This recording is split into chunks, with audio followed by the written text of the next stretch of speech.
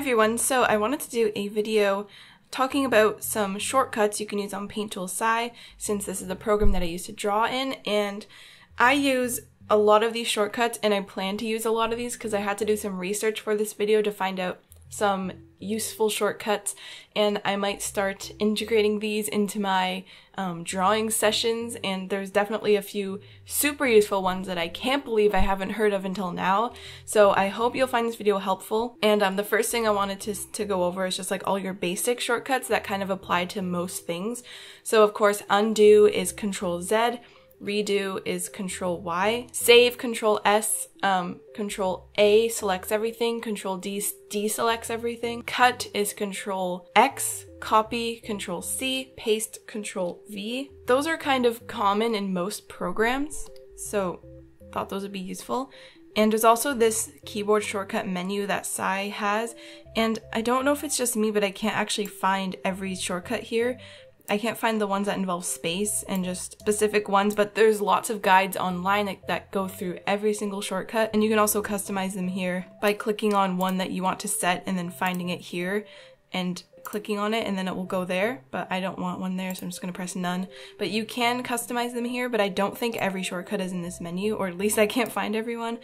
But if you want to see the ones with Shift, if you want to see the ones with Control, with Alt, or with Alt and Control, this whole menu is here. It's under Others, Keyboard Shortcuts. And also, before I get into any more shortcuts, you can actually set your tools to have their own customized button. So if you double click, you can name the tool anything you want. You can give it a description, it will go below the tool. And if you want it to have a certain shortcut, or you want to see what the current shortcut is, you can put it down here. And then when you press that, it will take you to that tool. So I like to have brush as B, eraser as E.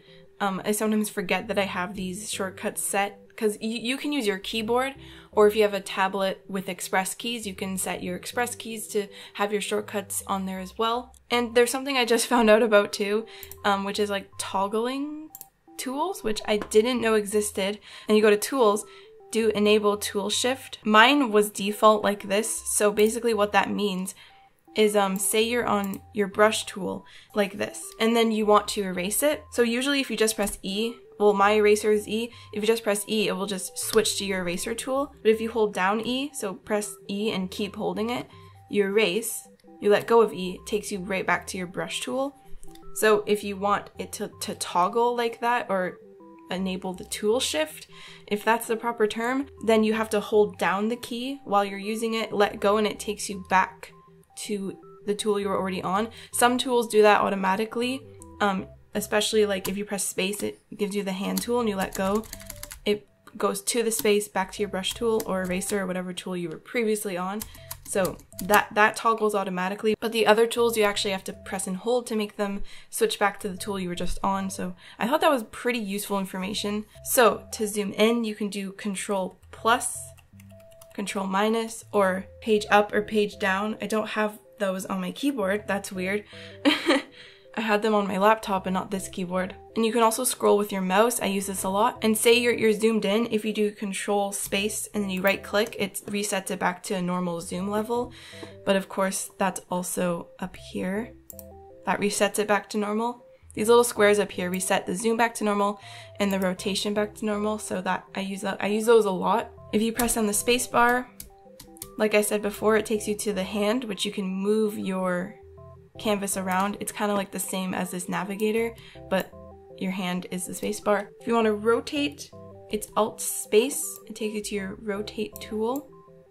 If you want to reset it back to normal, so like it takes you to your rotate tool, you use the left click to rotate it, but if you want it to go back to normal, you right click. I don't necessarily use that a lot. If I want to rotate, I'll just go up here and do that. And I also wanted to show you how to make a circle, because this is just one way to make a circle, because there are no shape tools in the first Paint Tool SAI.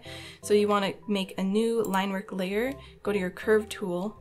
So you click and press delete, and that delete rotates your canvas. So click, delete, click, delete, click, delete, click, delete. And you alternate between them, and then double click to end it. Make sure you don't move your mouse in this process.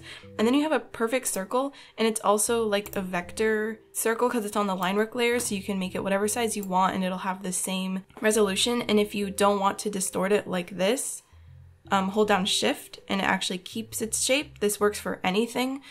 This is so useful. Most programs have this. I don't know if Photoshop is shift. Most programs have, when you press down a key, it locks the ratio, or it keeps the proportions so you don't accidentally make it like off, so it remains perfect shape to what you had before. I also forget about this a lot, but if you press tab, it gets rid of your panels or takes them back. So tab, if you press shift tab, it removes more and more things. So there's like different modes to draw, I guess. So you have this, you have this, you have this, and you also have that. So this is like the most space to draw. If you basically use shortcuts for everything, you could just have this as your workstation, and that would be so cool. But I don't have my shortcuts.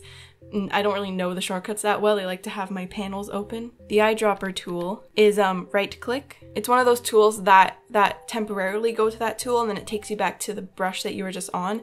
So if I click on the eyedropper and hold it down, I have the eyedropper tool, and wherever I initially click it, it selects that color, and then it takes me back to my brush tool. So that's right click, and I like to set that to be a button on my tablet pen. I always do this. I like to set it to be the front one. You can probably change that in your settings, or you can do whatever you want. You could use the mouse to right click, and it takes out that eyedropper tool. H is flip canvas, but it's also up here. So it inverts it and puts it back to normal. So H, I just found out about this, and that is so useful because I flip the canvas all the time. I kind of rely on it too much. I flip it too often, but it's really good to see your mistakes. Flipping it allows you to see it with like a fresh set of eyes. And increase brush size or decrease brush size, use the square bracket keys. So that increases it, decreases it. I use those constantly. So if you're on the layer and you want to move it, press down Control and you can move it. And when you release it, it takes you back to the brush you were on. And this just works on the layer that you're on. But a friend told me about this shortcut, and this is going to be life-changing for me because if you hold down Control Shift, you can actually move stuff on any layer. You can move this around, this. You can just basically move anything you want around if you hold down Control Shift. That's so cool. And Photoshop does this automatically, like you can move around layers as you want, but for Paint Tool SAI, you gotta hold down Control Shift. And to bring up the actual transform tools, hold down Control T, and whatever you're selected on or your whole layer will bring that up. And if you hold down Control and click on the thumbnail of the layer, it selects everything in that layer. So as you can see, there's a little selection around there. Control D to deselect that. And I just found out about this too, which is in Photoshop if you just press the arrow keys, but on SAI, you gotta hold down Control and use the arrow keys, and it actually nudges. You can like be really precise where you place things, and Control Shift makes it move even more pixels. So I think Control moves it 1 pixel and Control Shift moves it 8 pixels at a time. So I'm definitely going to be using that from now on. So I hope these shortcuts helped you. I hope I chose a good selection of them. All the ones that I use are in that list, as well as some that I plan on using in the future, because I didn't know that they existed until like I started doing research about this video. So I really hope you found this helpful, and if you have any really useful shortcuts that you want to share in the comments, that would be really helpful for people and for me, anyone who's watching. It's always good to find like a cool new little hack for your drawing program. I always get so excited about that. So I really hope this was helpful, and I'll see you in my next video.